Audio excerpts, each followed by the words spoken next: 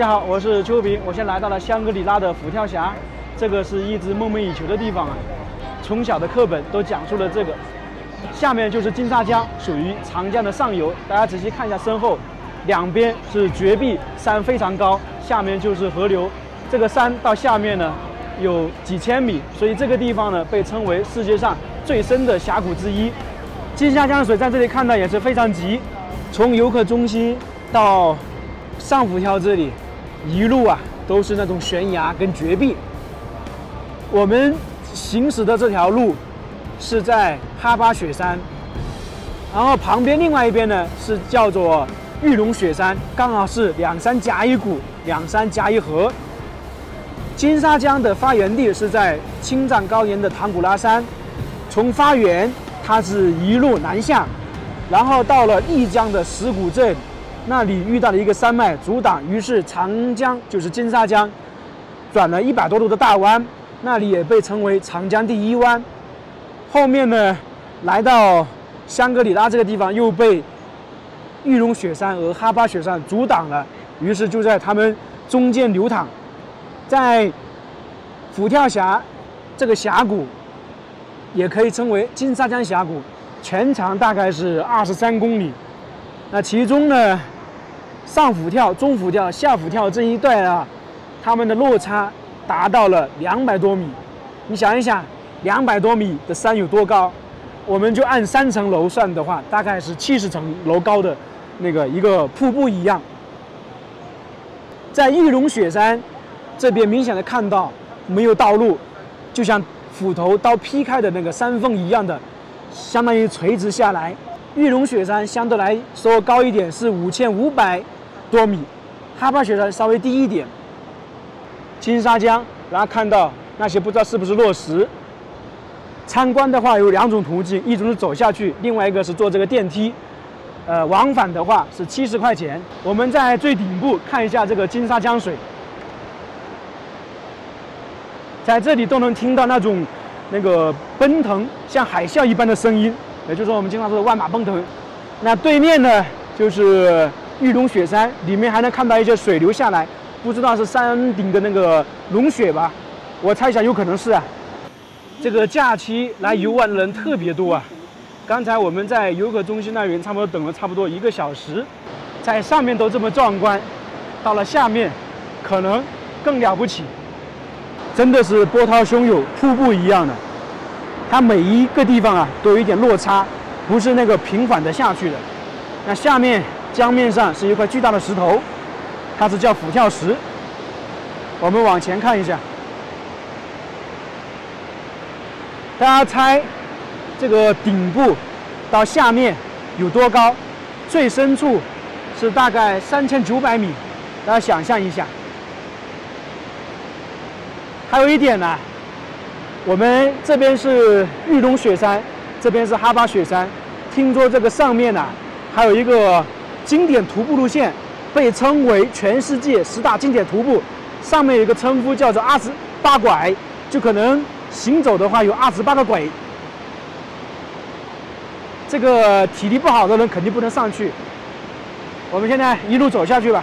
它这个地方台阶非常多啊，有点像我在湖北那个陆苑平景区一样的。我们现在先走下去，等一下上来看不看坐电梯啊？看看能不能爬上来。它这边是走楼梯的人还是非常多，从这边一直这样绕下去，因为电梯往返70块钱，确实有点贵。越往下走，我的心情越澎湃，因为那个虎跳峡那个水势声啊越来越大，这个水流非常急。我们知道长江、黄河是2条最重要的河流，黄河有个壶口瀑布，相信很多人去过了。那么长江就是金沙江上游这个虎跳峡，可能来的人不多，因为毕竟远一点嘛。刚好呢，可以称是一南一北。壶口瀑布在陕西和山西交界的地方，而虎跳峡就是在香格里拉。这个台阶真的好陡，那越到了下面，这个水声越大，我们说话的声音可能都听不到了。这里就是虎跳峡，游客多不多？已经到了下面了，这里好多人飞无人机的，那个石头有一架。我在网上看资料说，在这个地方飞一定要小心，因为之前好多无人机掉到里面去了。这个水太猛了，无法想象啊！我是第一次看到这么宏伟震撼的江水。一下来看到这里就老虎，因为这个地方是叫做虎跳峡，肯定是跟老虎有关。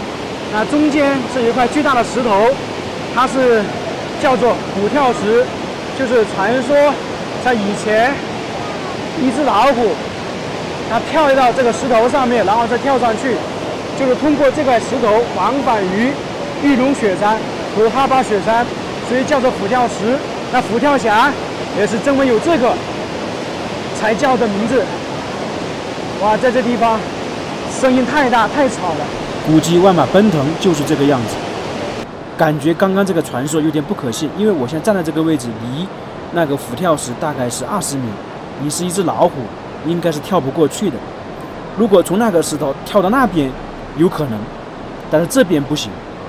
不管这个传说如何，但是在虎跳峡这里可以看到这个江水时时变化，瞬息万变，狂驰怒号，时乱水激，雪浪翻飞，或者漩涡漫卷，飞瀑轰鸣。这个就是世界上罕见的山水奇观。这就是万里长江第一峡谷虎跳峡，以前只是听说，今天终于见识到了，真的不虚此行，太震撼。同时长江最狭窄的地方就在前面一点，大概宽度不到20米。黄河最窄处是在山西龙门那里，而长江的最窄处就在香格里拉虎跳峡这里。我们来看一下对比，这边是波涛汹涌，有落差，像瀑布一样的，看到没有？前方就比较平缓了，这里就是正式的虎跳峡开始。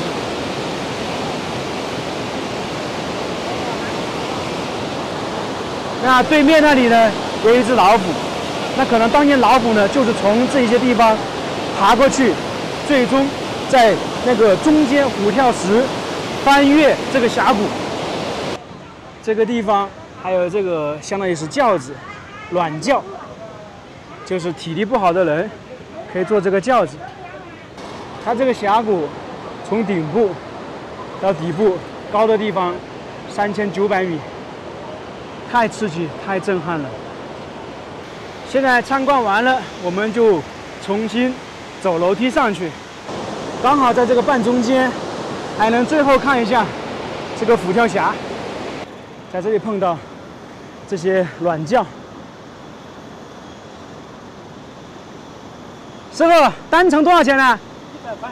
往返呢？200。往返200，多少个台阶啊？现在远呐。也挺辛苦的。坐吧，坐吧。不用，我慢慢走，挺不容易的这个。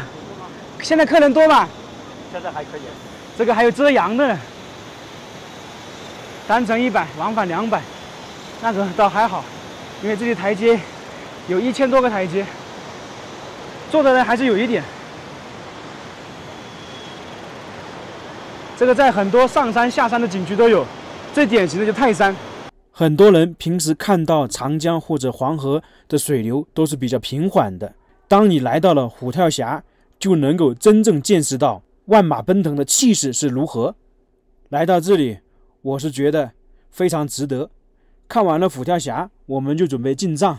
梦寐以求的虎跳峡看到了，下一步我们就是看一下梦寐以求的西藏。